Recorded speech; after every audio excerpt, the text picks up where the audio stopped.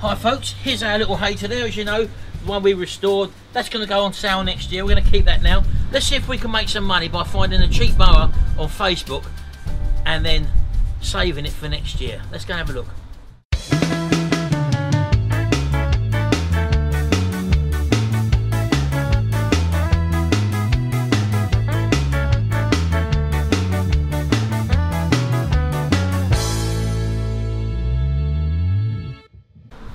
Right, so we've been having a little look around Facebook for some cheap lawnmowers. We come across this one. Sharon found this one. I'll take you and have a look at it. And we're trying to pick it up for £10. Now, £10, not a lot of money at all. If you had the £10 note and put it in the bank and left it to next year, that would probably earn you maybe a penny, 2 pence, something like that. Not a lot of money at all. But we're going to try and take a £10 lawnmower, see and spend as little money as we can on it, and see what we can turn that into in the way of profit. So let's go and have a look on Facebook for a decent mower. Right, so here we are on Facebook, and Sharon found it. We got it for £10, as you can see. That's one picture of it there. So those are the two images that we've got for it. And as you can see there, it says spares or repairs, has grass box, did run, just not very well. So let's get over there and go and pick it up. Right, okay then, we've just picked up our £10 lawnmower, and we're just going to take it home now. So let's have a quick look. Let me show you what we got. There we go. Well, as you can see, it's a lovely little laser Delta with our Briggs & Stratton engine, the one I'll tell you about. As you can see there, it's a 35 classic engine. Exactly the sort of lawnmower you want to be looking for. It comes with a grass bag. All the wheels are there. Everything's there. The handle's there. The cable looks in good condition at the top there. So we're going to make our way home now, and let's try and turn this little baby into some more cash. Right, okay, so here it is. I'm going to try and start it up now. So there's just a couple of little things I want to check first of all. One, if it's got any petrol in it. Two, lift the deck up to see if it's got anything wrong with the blade underneath. And literally try and give it a pull start. And also to make sure if it's got any oil in it as well. Don't want to really start it up if it ain't got no oil in. So those are the 3 checks I'm going to do first of all. And then we'll try and give it a pull start. Not done nothing to it, just to see what we got. Right, well, it's not full of oil, but it's got oil in it. It's about just above the lowest mark, and it looks very black as well. So I'm going to leave that just for this preliminary start up. Let's have a look in the fuel tank again. I don't know what it's got in here, if anything. Well, it looks like it's got petrol in it, about a quarter of a tank. It looks in pretty good colour, so I'm going to leave that for the moment. Also, at the front here, I noticed that the rubber cap for the spark plug is it's on, but it's actually broken. So I'm going to see how that goes anyway. So let's try and lift the blade up first of all. Look, I lift the deck up. The blade looks okay. Looks like it's all there. So we'll try and give it a pull start. Okay.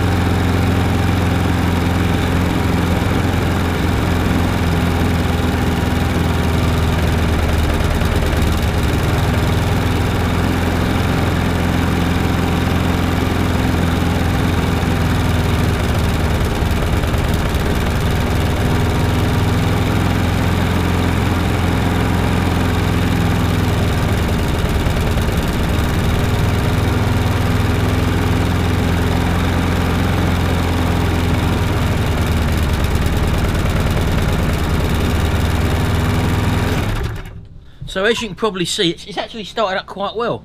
It's running a little bit slow.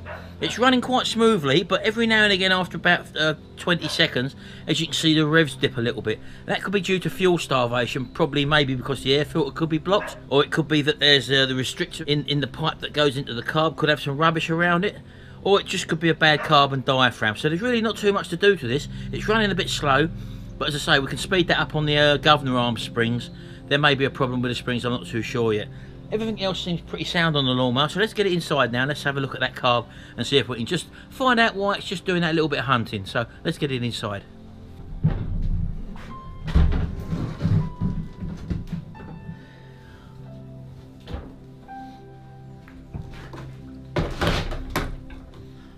Right, okay, here we are. As I say, there's no rot on this whatsoever, so it's a real good basis for us to start off. And bearing in mind, this only cost us £10, which is not a lot of money at all, and it's a runner. So all I'm going to do first of all, just to remove the covers, I'm going to change this cord as well. Because as you can see, that is actually frayed there. It's been joined up before, so that's obviously a problem. I'm going to remove the air filter. I'm going to remove the fuel tank. I may put another ignition module under here on as well, because as you can see, the insulator for the spark plug cap is damaged on there, and obviously water can get in there and that could provide us with an issue.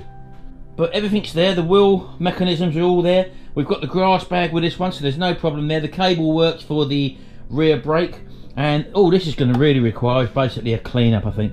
I'm not even going to bother to spray this down. I may just touch in these little bits around the bottom here with some red paint coming around this side as well. We've got a bit of peelage there. I may just, as I say, just touch that in with a bit of red paint, nothing serious. And literally just along the bottom there, which is general for a lawnmower of this type and of this age.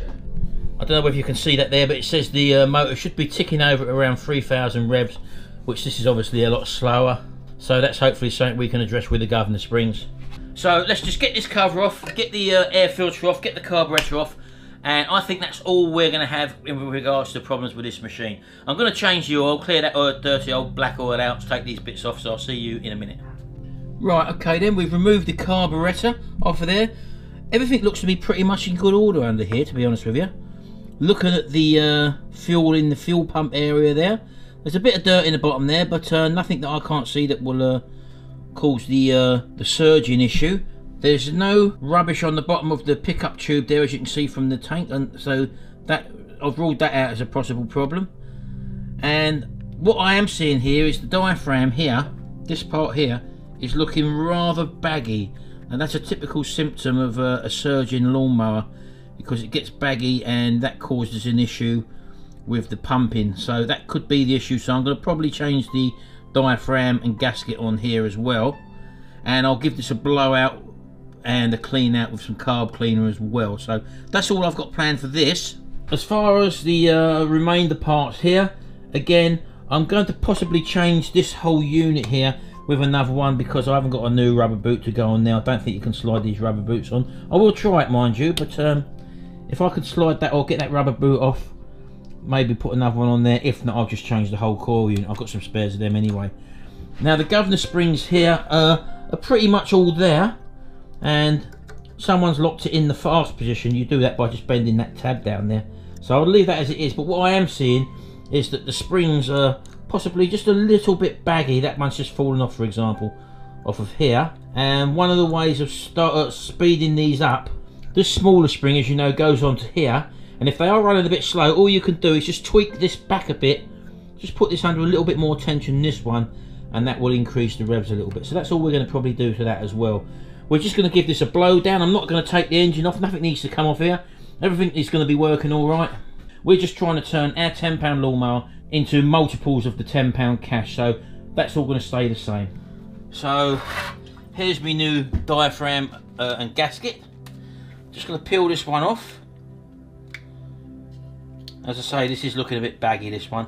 See, someone might have gone to the trouble of taking the carb off and cleaning it, because it looks pretty clean, but obviously not realising how important this gasket and diaphragm setup is, this being ultra baggy, and that does cause the issue of surging. So that's what we have got, a surging issue. So I'm going to throw that down to one side. Just move that back there for a minute. Grab hold of some carb cleaner here, and again just let that soak for a bit, and then I'll blow it through. I'll just give the top of the fuel tank a little clean down as well. Right, okay, that's that blown out.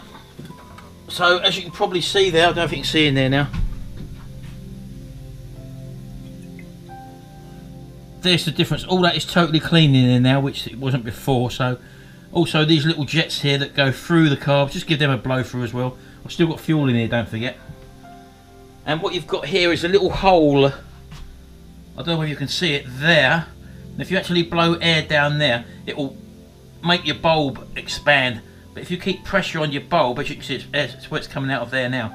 So if you blow down there, keep pressure on there, it'll actually put back pressure and blow all through your tube out as well, and come out here. So that's what I've actually done by putting the air line on that hose there and keeping your hand on there. As you can see, I'm pressing that down, and a little bit of residual fuel is just starting to come out. I'm going to put the new gasket and diaphragm on now, and then we can call this carb done. Now don't forget with these diaphragms and gaskets, it's the diaphragm that goes on first onto the actual body of the tank, and then your gasket goes on second. And as you can see, this part here, which is a lot more rippled on the old one, this one is a lot more tighter. So make sure that your spring is still sitting on your carburetor when you go to put it back on. Drop it on, and again just put your screws in, not tightening up yet, just drop them in. They will find their way, as I've said many times before. They've got a little leading edge on them, so just drop them through first of all. Little wiggle with the carb, and gently tighten down in diagonals. Right, okay, there we go. That's the carb rebuilt. And let's go over to the lawnmower and let's put this back on. I'm just going to take the air line as well, just to blow off around the bottom of the deck as well, so we'll do that first as well.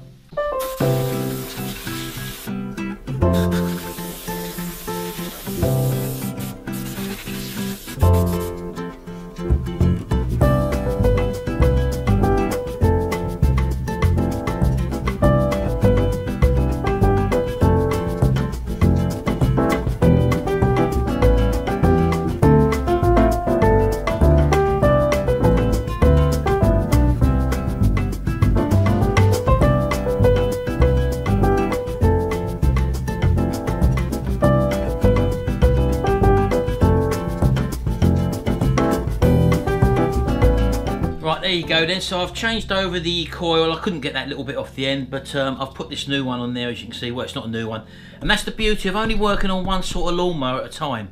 All you do is, when ones that you can't fix, you just strip them down, you take the spares off them and keep them. I was able to replace that at no cost, so that's not cost me anything. That might cost you £10 if you was having to try and do this one up to sell, because of that little rubber bit on the end there. And as you can see, I also re-gapped the coil to the flywheel, and I've done that with a little bit of card. I had to put the brake on, you probably didn't see that off camera, and all I've done there was loosen the bolts, turn the magnets around with a little piece of cardboard in between the actual C and the magnets on the flywheel, and turn the engine around until it grasped them. That pulled the ignition module to the magnets on the flywheel, and I just nipped the screws up, took the cardboard sheet out, a thin bit of cardboard, and that now gapped that. So that's all fine now. And I also just bent this little lever there on our spring body there, as I say, because this was a little bit slack, and I've just tweaked it back a little bit, and that should just give us a little bit more tension on the governor arm spring, and that should increase the speed of the tick over. And as I say, if you bend that a little bit further back, you will increase the speed of the tick over a bit more. We don't want to go more than 3,000 revs. I'm not going to do that. All I've got to do now is to paint the cover and change the oil, so I'm going to do that now, and I'll see you when I've finished.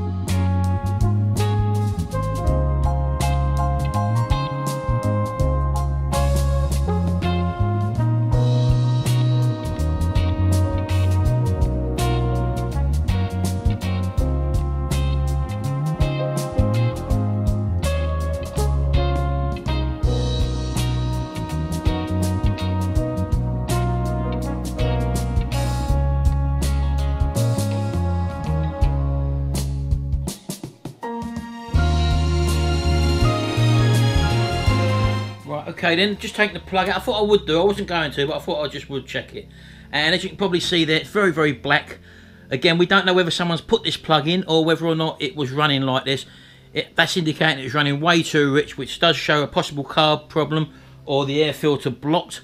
So we've cleaned the air filter anyway, we've done the carb, and hopefully that should sort the problem out. I'm going to clean this plug out, put this one back in, and as you can see I've done a few other little jobs. I've got the casing back on, the carbs back on.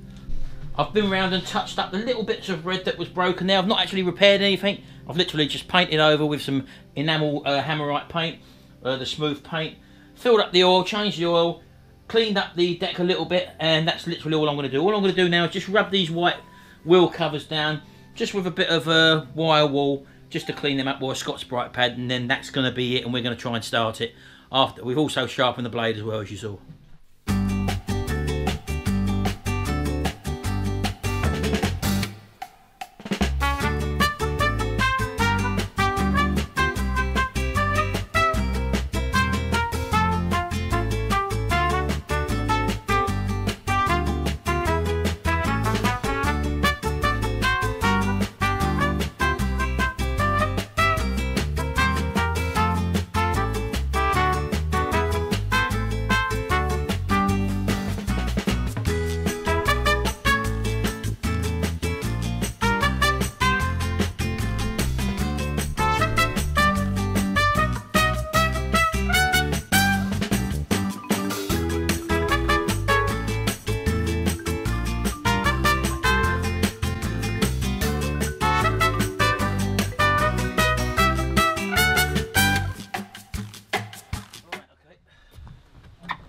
This.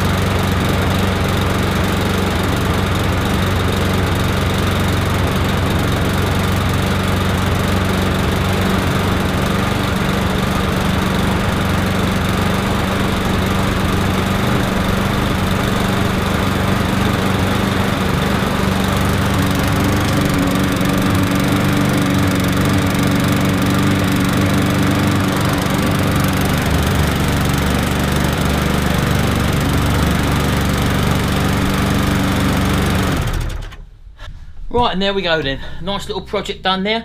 We've changed the oil in it, we sharpened the blade, we cleaned the air filter, we checked the plug, we give it a general paint over and a clean, and we just touched in the little bits of paint as you saw there. No big repairs, nothing on this one.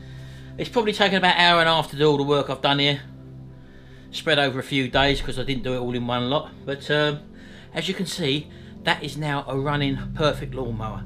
The tick over speed is a lot faster now compared to what it was before. I could just bend that bracket a bit more if I wanted it to tick over a little bit faster. Anyway, that is how you turn £10 into probably £50. I'm going to keep hold of that lawnmower now till next year because we're now at the end of the lawnmower season.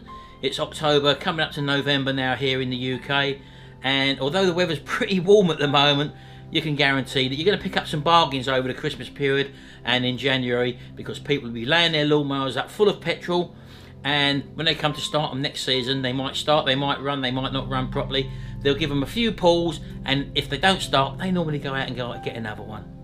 Anyway, that's enough from this one. Hope you've learned something from this one. You don't have to be a garage mechanic to work on these things. Stick to the Briggs & Stratton classic engines, just like the one fitted to this lawnmower. You'll start gathering parts up just like I have. I've put a new coil on there, if you remember rightly, because that little end, I couldn't really sell it like that, and I didn't want to wrap tape around it. It looks amateurish. So for the sake of picking up an old spare lawnmower maybe for parts and stripping them down, you've got yourself an army of parts if you just work on one type of lawnmower. It gets a lot more tricky if you start to do many different types of lawnmower, and then you can find yourself spending money instead of making money. Anyway, hope you've enjoyed this video. I'll see you again in the next video. We've got some nice lawnmowers coming up. I'm going to try and pimp a lawnmower up and do a little customised lawnmower as well very shortly, so keep an eye on that as well. Anyway, thanks very much. See you in the next video, and until then, bye for now.